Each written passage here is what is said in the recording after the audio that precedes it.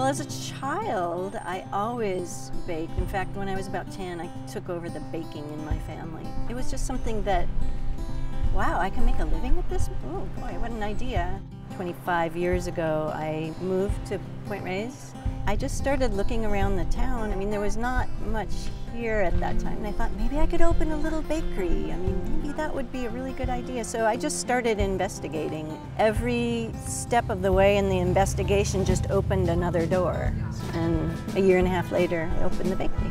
The Bovine Bakery in Point Reyes Station is located right in downtown Point Reyes. Coming out is like really getting away. I mean, it's so close, but it's so different from being in a city. We're surrounded by the National Seashore, and there's, over 1 million tourists that come through here.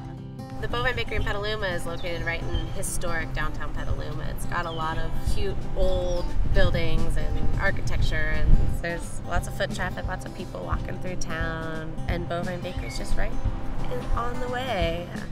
Well, I started working at the Bovine Bakery when I was about 13 years old, working the counter when Bridget became my stepmother.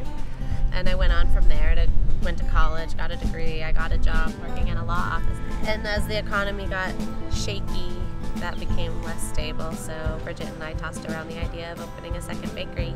We found the perfect location and we opened up shop a few months later. The most popular dishes are probably the bear claw, the morning bun, chocolate croissants, blueberry scones. Pizza came into the mix really early on. I just developed a pizza dough and we started making pizzas, and that was probably about 15 years ago. In Petaluma and Point Reyes as well, we offer such a fresh, handmade, kind of rustic product that people like. It touches home for them.